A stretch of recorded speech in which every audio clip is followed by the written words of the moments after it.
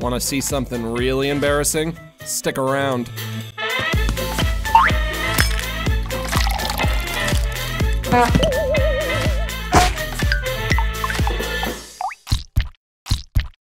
I didn't want to make this episode. Even thinking about it makes me feel a little bit like Lenny Baxter, a bald, overweight recluse who spends all his time fawning over his toy collection. Sound like anybody you know?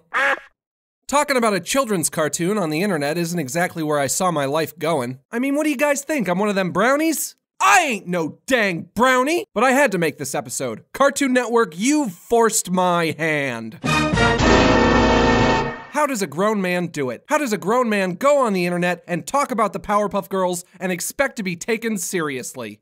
Well, I don't know, but here goes nothing. You want to know why the Powerpuff Girls was rad? Because it was the perfect blend of action and comedy. The professor said not to harm an insect just because it's yucky on the outside, but this one's yucky on the inside! Who wants to say it? I do! You see, the core idea behind what makes this show work is the juxtaposition of how adorable these characters are and how needlessly, excessively violent they are. And make no mistake, excessive violence is pivotal to the existence of these characters. They'll seem much stronger and much more heroic in contrast because they look so innocent and harmless. Everybody loves cute stuff, but if something's too cute or if it's cute too often, it gets annoying. Violence in the Powerpuff Girls is essential because it neutralizes the cuteness so that we're not susceptible to any possibility of cute overload. The original Powerpuffs whooped so much ass, they literally called them the whoop-ass girls. Heck, in the beginning of each episode, we were treated to the devil himself getting kicked in the mouth, with stray particles of blood and dislodged teeth cascading beautifully across the screen. Oh man, what a cartoon. Not all superheroes need to be excessively violent, but the Powerpuff Girls do. Because without that spice to counteract the sugar, you're just left with a big gross pile of frosting. And not the good kind. Drink the antidote, drink it up. Better from a plane than from a cup. Drink the antidote, drink it up. Let's not mince words. Violence is rad. It's basically the coolest thing humans have ever invented, and I don't understand why we all have to pretend like we don't love it so much. And that's what made the Powerpuff Girls different from so many other superheroes. Their quest for justice was fueled entirely by their own sadism. They weren't trying to avenge the death of whoever, or fulfill the responsibility that comes with whatever, blah blah blah. They just like when they kick the dude and the red stuff comes out. I like that too! Obviously, Sing Sing is the place for you, but... For crying out loud, Powerpuff Girls, did you really need to break all this guy's fingers? How's he gonna wipe when he's on the John? This show had bite, it had crunch, it was like chunky peanut butter. It was a pulpy, campy, satisfying piece of true Americana. It's basically the cartooniest tune that ever cartooned out of Toontown. It was made for you to eat cereal to in your footy pajamas. And even though I do believe it was the best children's show of all time, make no mistake, it was lowbrow. You see, I enjoy the Powerpuff Girls on the same level that people enjoy things like the Evil Dead series, the Toxic Avenger, RoboCop. Sounds weird, right? Well, you might not remember, but the Powerpuff Girls was a celebration of all the things your mommy told you you're not supposed to like. Things like violence, sadism, gore, mayhem, dismemberment, snot, dirty jokes, voluptuous women, falling glass, dangerous weapons, gross monsters, nightmare fuel, weird bugs, giant robots that make anime sounds, extended sequences of missile hatches opening, high-tempo percussion solos, explosions, Zack Snyder levels of apocalyptic collateral damage, torture, body horror, elder abuse, children hitting each other, Dragon Ball Z fights, whatever the heck's going on here, whatever the heck's going on here, real actual guns. Why do they always want to do it the hard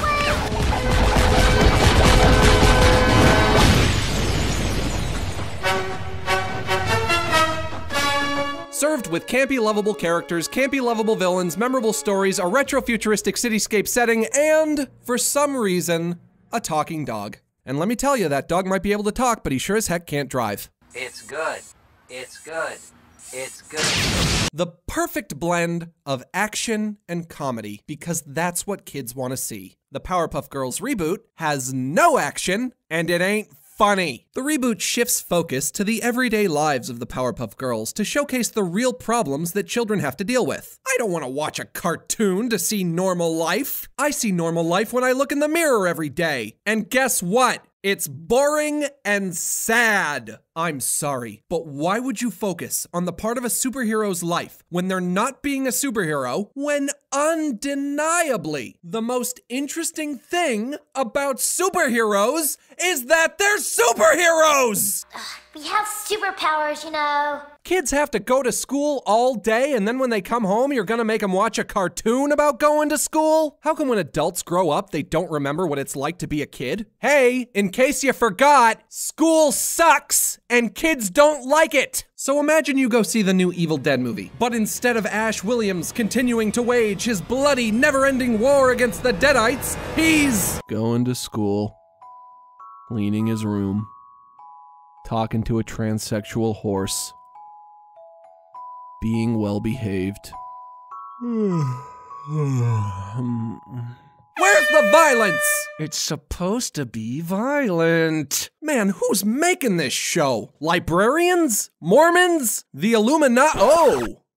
Maybe it is the Illuminati. This show is nothing but safe, watered-down, non-challenging filler. This is a baby show for babies that only babies would like because they're stupid babies. It's colors and noise for parents to put their kids in front of like jangling plastic keys. Still don't believe me? Well then let's play a little game of compare and contrast.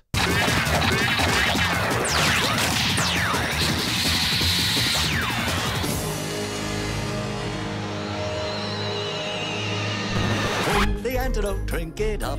Better from a plane than from a cup. Drink the antidote, drink it up.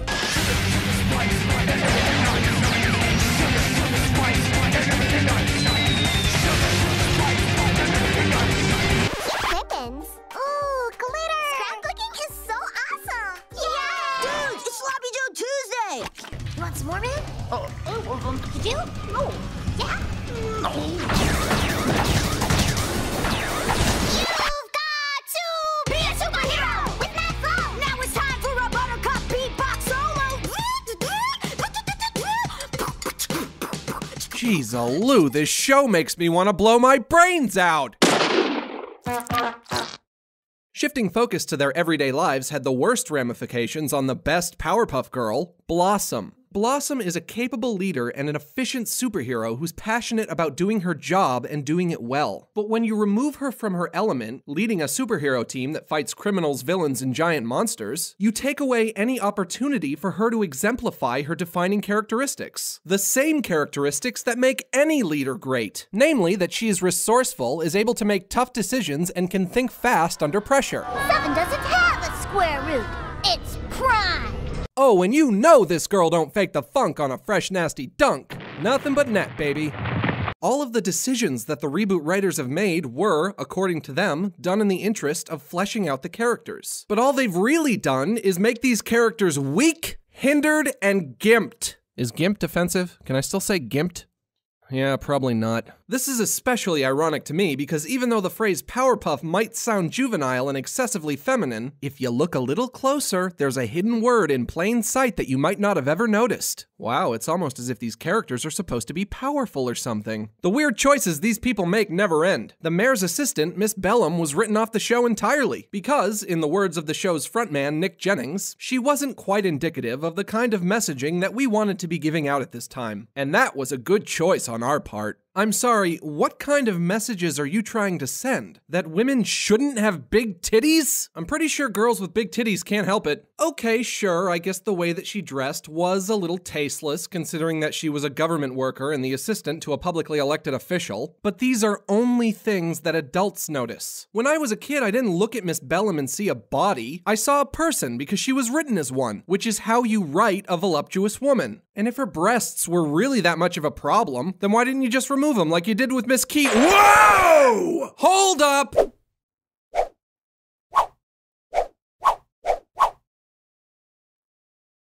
You can't make this stuff up, folks. You couldn't let this lady keep her bosoms? No, apparently this poor educator was forced under the knife for a mandated double mastectomy against her will, just so the audience wouldn't be exposed to the fully clothed contours of her natural body. Jeez, Lou, what a nightmare. Sorry, Miss Keene. Also, it might be distasteful of me to make such a superficial jab, but how come this show looks like it was drawn by a 5-year-old? The beautiful hand-painted backgrounds and muted, earthy color schemes of the original series made the world feel organic and lived in, and the UPA-inspired designs and use of Hanna-Barbera sound effects made the show feel like a campy fusion of old and new sensibilities. This just looks like they hit the Make Cartoon button on their computer. Although, to be fair, I am kinda anal about the way these characters are drawn. I've been drawing them over and over again for the past 15 years trying to get them right. There's something deceptively complex about the simple shapes in these designs. One errant line throws the whole thing off model. Man, I tell you, I can't stop.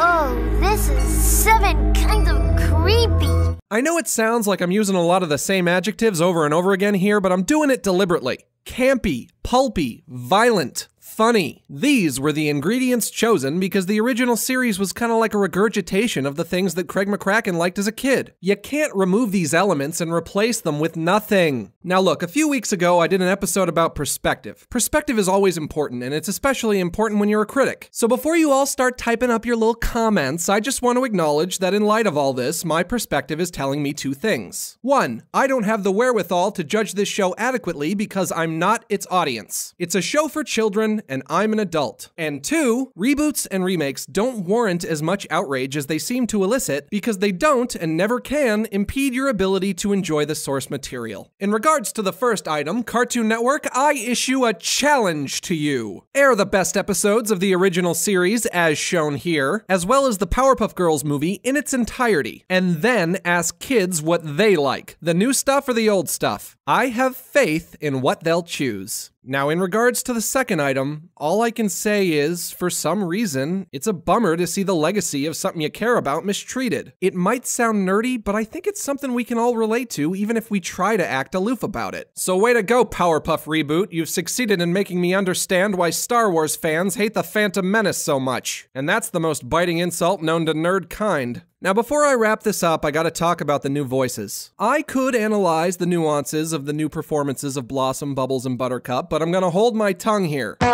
These girls were probably ecstatic to have gotten the opportunity to play the same iconic characters that they watched on TV when they were little. And even though it sparked a lot of upset from the original cast, the new actresses shouldn't be the target of any unfairly harsh criticism or negativity. They're probably good kids, cut them a break. But my stance is, and I'm gonna make this as clear as I can, cartoon characters are their voices. Let me say it again.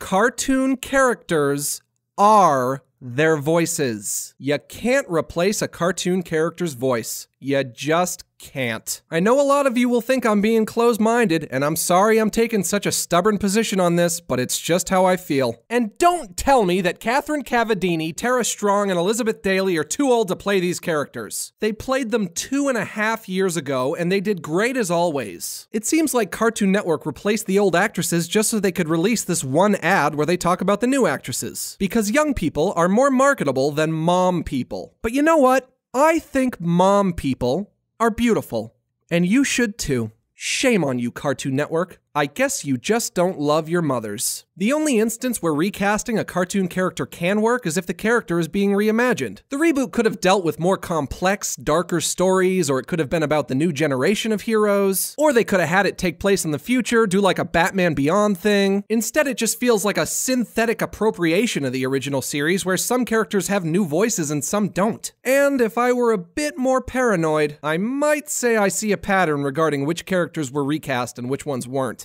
So, let's recap the important life lessons that the modern Powerpuff Girls is imparting on today's youth. 1. Girls should not fight or go on dangerous, exciting adventures. They should only go to school. 2. Women should not have breasts, and if they do have breasts, they will either be exiled to an island, or their breasts will be taken from them with painful surgical procedures. And 3. Men are irreplaceable. but women are expendable. Congratulations, Cartoon Network. You're so progressive. I thought this show was you talking about movies. This show is whatever I want it to be. Yeah, and apparently you want it to be you bending over backwards to make sure you never get a date again. Goofball, do you mind? Can't you see I'm busy demanding that a show for children adhere to my gross sense of entitlement? All right, props to you for owning up to it, I guess. Look, it's time for the bottom line.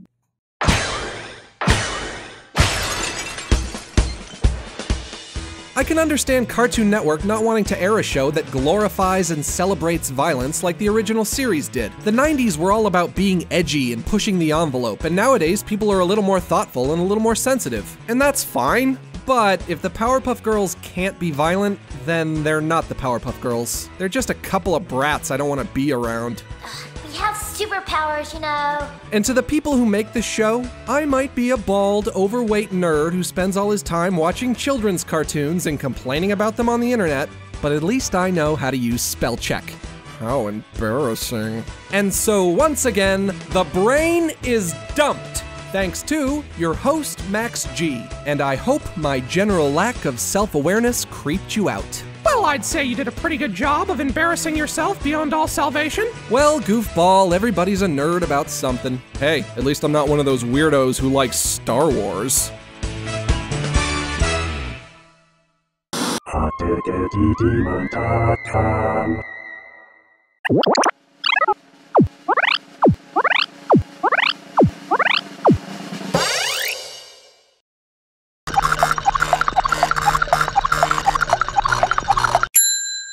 You seafoam, gimp-lipped shell of a shadow! You know, you say you know how to use spell check, but just the other day you misspelled naive. What? No, I didn't. Yes, you did. No, I didn't. Yes, you did. What are you talking about? Show him, BB. Neav? Oh, man! Well, there goes my point. Okay, in my defense, that's one of those tricky words where you can never remember if the I comes before or after the vowel. Also, I make this show myself. Do I get a little leniency for that? Nope, you blew it.